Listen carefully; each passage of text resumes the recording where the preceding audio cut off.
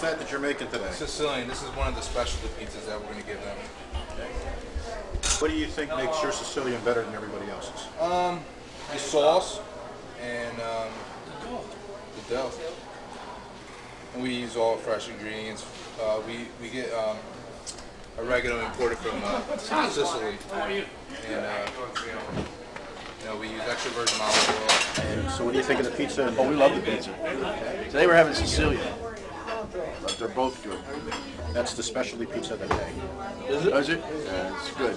Their Sicilian is the best. It really is. How long have you been coming here? I've been coming here for a minimum of 25 years. And how often?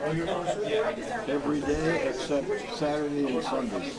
Well, you must have had just about everything on the menu I've at that point. had, listen, I've had more than everything else on the menu. This is his specialty. He started off with this one. And they were waiting for him to come in. What happened? Every week I say I'm going to let it cool off, and every week when it comes onto the table, I eat it right away. We've heard Sicilian, right?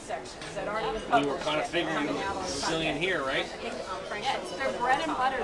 Am I interrupting you? It looked like you were getting ready to just dive right in. Sorry. Everybody's been wondering, who's the mass luncher? Who's the mass luncher? Who's the mass luncher? We had Lynn Olinoff, we had Sarah Satullo, we had Martin Till, we had Doug Brill, we had Jessica Lucy. Tom Frutel? Is it Tom Frutel? Is Tom Frutel the mass muncher? Mass moochers, right? Mass moocher, right. That's a pretty good line. All right, now they say their secret here is that they're using the highest quality extra virgin olive oil, which they're saying not many other people do, because it's one way that you can cut corners. They're not cutting corners here. So we've got extra virgin olive oil, oregano imported from Italy. What else?